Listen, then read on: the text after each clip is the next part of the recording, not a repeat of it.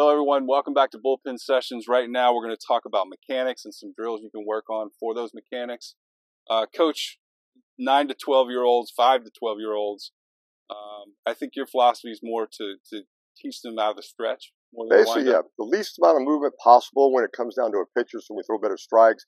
The stretch seems to be the one that we can really just work on, kicking our leg up and going directly to the catcher to help us with our control. The more movement you have as you go along and getting older, the more chances you have to make maybe a balance mistake or a release point mistake.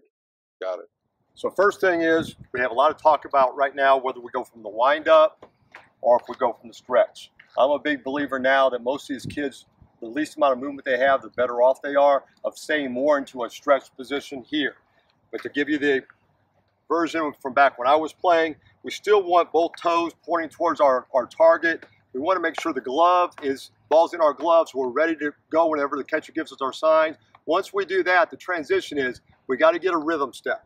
Okay, the rhythm step is just either going to be a back step here, so we can get the pivot of our foot here to get balanced. All right, if we don't get this thing in front of the rubber and balance, it's going to be really hard for us to continue going in to a straight line to our catcher. So once we get our transition here, we're looking at our balance here. From there, our hands still are here. We break. Now we're looking at our landing. All right, we're landing with our toes straight towards our target. Our glove or elbows trying to point to our catcher. Our arms nice and loose back here with the grip. As we rotate here, our back foot is going to rotate as we tuck our glove, so our arm is out here in a good release position. From there, we're taking our chin and our arm to our target, finish, and then our back leg comes up and we're in a good fielding position in case the ball is hit back to us. Always remember that we are the next fielder and the closest fielder to the batter once a pitcher throws the ball. So from the stretch, you basically have already eliminated the small step, the pivot, because you're already in your pivot position. You're spread out a little bit more than shoulder width apart. Ball can either be in your hand or your glove. And all you're doing now is coming set just like we were in this position, but now we've eliminated that. We're still right here. Our feet are apart.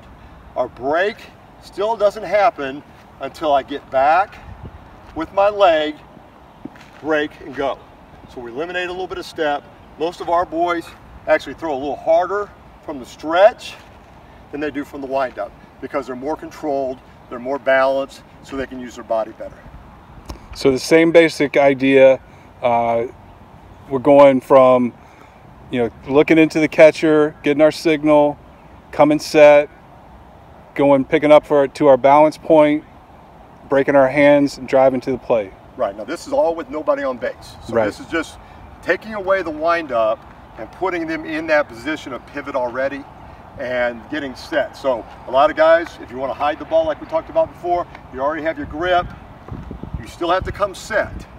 But now our weight is a little bit more on our back foot, so when we pick up, we feel the hip turn, just like we did from the wind-up. Our break is the same, our knee still drives down, everything stays the same here. We finish all the way through and be ready to field the ball, correct? And then when you get to your balance point, show me how we break our hands. When and where are the best places to break your hands? So once we get to our balance point here and we get into this position right here, what we want to do is make sure that our hip is leading to our catcher.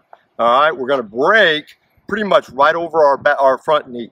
So the rhythm I like is once they get up, they go down together. All right, that's going to keep the weight still back on my back leg here till my landing. Nothing's going to happen until my landing. That's when I transition my hips, my arm and shoulders, rotating through and finishing.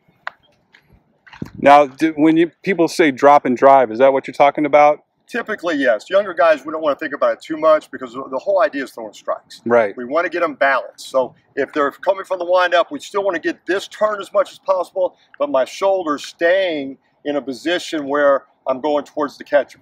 From there, I really want to make sure that my hands are breaking as my knee's going down. So I'm breaking to give my arm a chance to get up, which now gives me a chance to get my arm from here to a good throwing slot here. Notice again that my chest, everything is going right towards my catcher, so I'm trying to stay inside a box. So as I release the ball, I'm releasing it out in front, finish my back spin, and my back leg is going to come through. So the back leg will drive. It'll be just a slight bend as a collection. All right, slight bend as a collection as we brake. As we brake, our arm's still here until we land. Now the explosion happens from landing to rotation to follow through.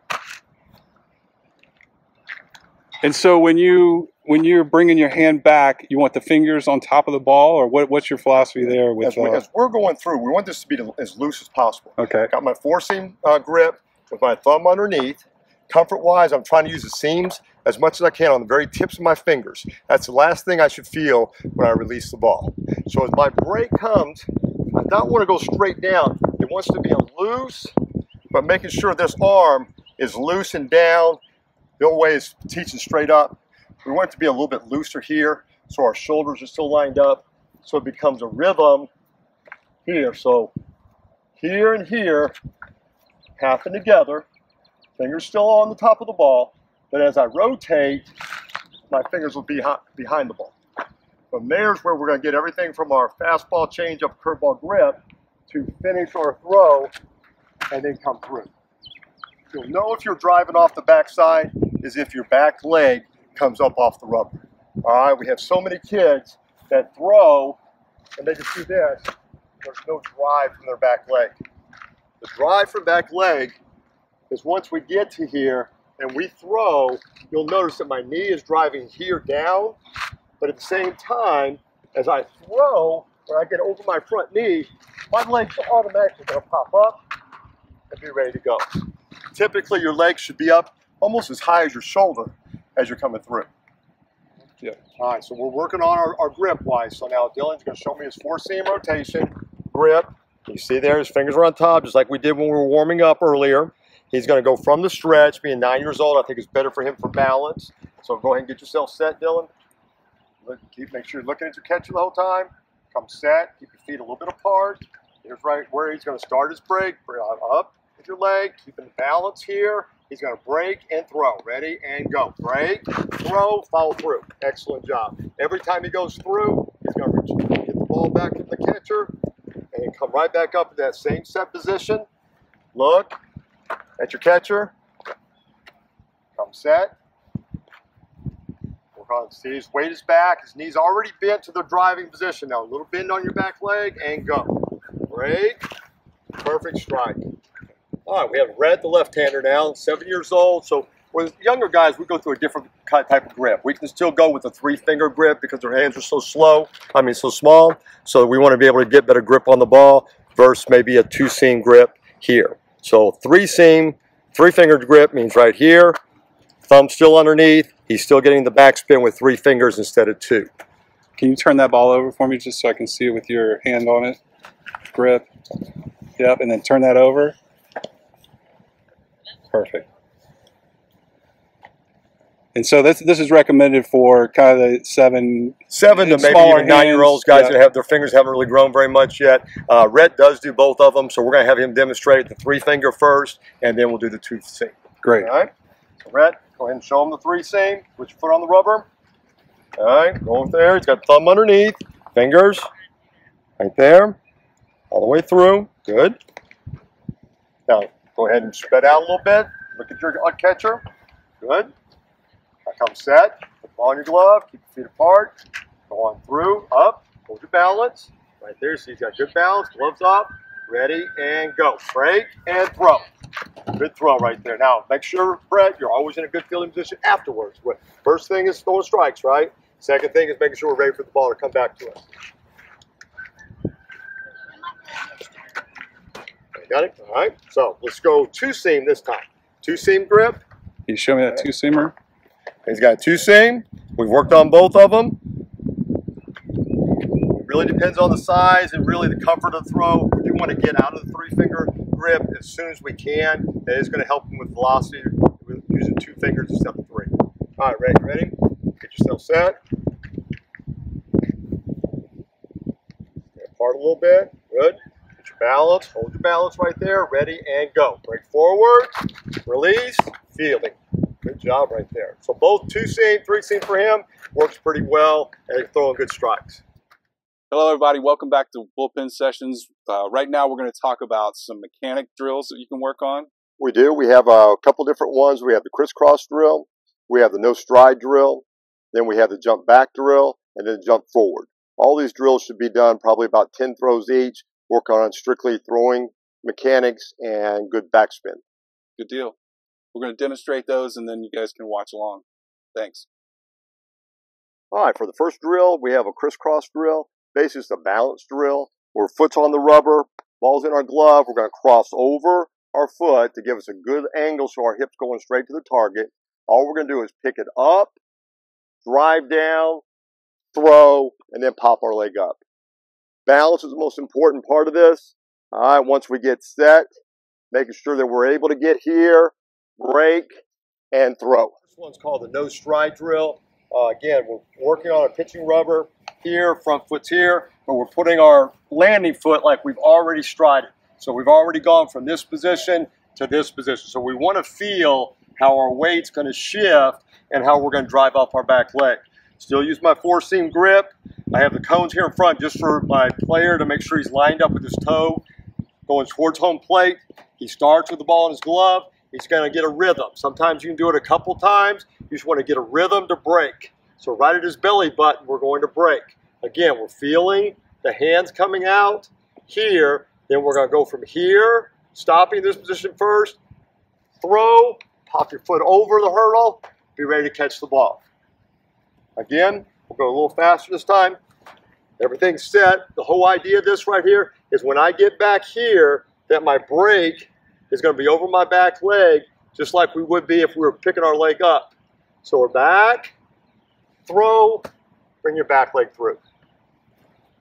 And the hurdles, you can substitute, anything really for that, right? That cones, you can substitute anything that just gives them a better idea that their back foot doesn't want to go here. We want to make sure that back leg is snapping as that knee turns, snapping here, snapping up, and coming through. All right, so as we got Dylan here for the no stride drill, we're going to go all the way through it. He is, once again, focusing on throwing strikes, number one, but getting a rhythm onto his back leg, and he's throwing. Are you ready, Dylan? All right, make sure you got to look at your catcher, get a good rock forward, rock back, break, throw, and then he follows through. Grab the ball, let's try one more. Remember again, his back leg is popping up over the hurdles. His front toe opened up a little bit more, Dylan. Open up the front foot. There you go. He's lined up with his catch. Shoulders are lined up. Rock forward, rock back, throw, and pop through. And he's ready to catch the ball. You got left-handed Red coming up here. Again, he's spread apart, so he's balanced like he's already taken a step. Red's got his two-finger grip. Ready, Red? Go ahead and put the ball in your glove. You're going to rock forward to your catcher. Rock forward and back and throw. Freeze. Good. Just making sure, again, that he's ready to catch the ball in case it comes back to him. One more time, Red.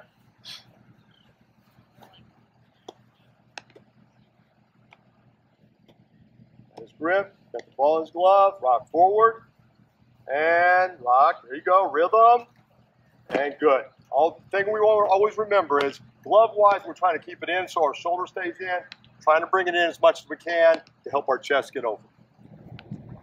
Okay, Coach, so we did the no stride drill, and now we're going to move into which drill now? This will be our load-up drill. We're going to basically load up on our backside. It'll be a little jump back and throw forward drill. Okay. So again, you get yourself set at the pitching rubber. Again, we're not throwing a full distance, probably about half to 3/4 of whatever the distance the players will be throwing off the mound.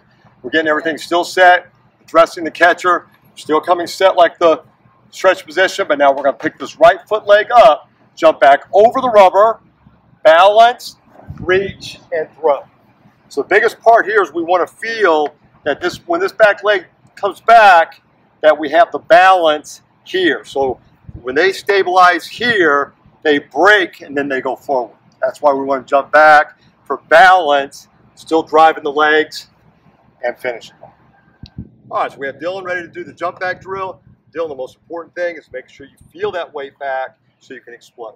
Okay? Address your catcher. Spread your feet apart a little bit. All right, go ahead and jump back. Hold your balance and go.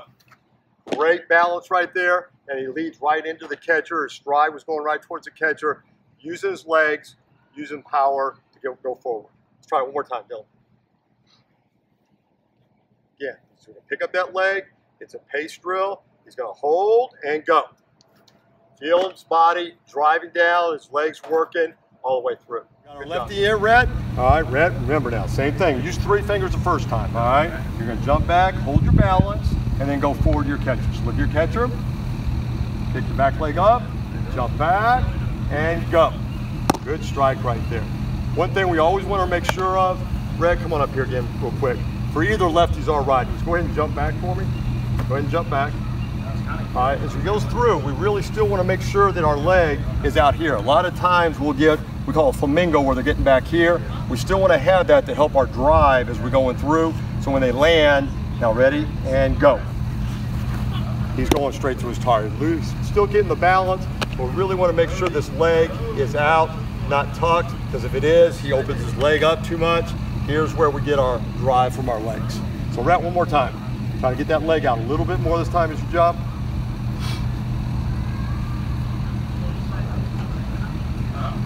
Oh, good, and go. Good job right there, being ready to field the ball. Excellent job, Rhett. So Coach, now we're going to do similar drill. Very similar drill, but this time actually they're going to be jumping forward, trying to feel their momentum as they're going towards the catcher. So you're still getting set in the regular position, everything's all ready to go, but we're going to kick up like in the stretch position, but now they're going to take their back leg, big jump, step, and throw. All right, so you're feeling the momentum of your legs balanced here as you jump, and then we're striding and going through. It helps in balance. It helps in the drive to the home plate. It feels a little bit more momentum-wise when they're throw to strikes. Right? All right, so we have Dylan here doing the jump forward drill. Go ahead and get yourself set. Your set position. He's going to pick his leg up, pick it up, front leg, jump, big jump, and throw.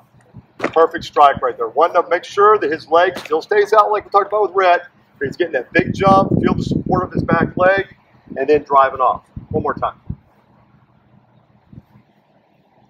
Get your balance first. Now jump forward, balance, and throw. I think it really helps with kids feeling their power in their throw when they're making sure they're using their body the right way. All right, Rhett, we got Rhett ready to go for the jump up forward drill. Go ahead and kick your leg up, balance, big jump, throw. There you go. Now you see how he fell back just a little bit. Go and get the ball, Rhett. All right, just making sure again that as he goes through, go ahead and get set, Rhett. Okay. Up first, right? Up first, up first.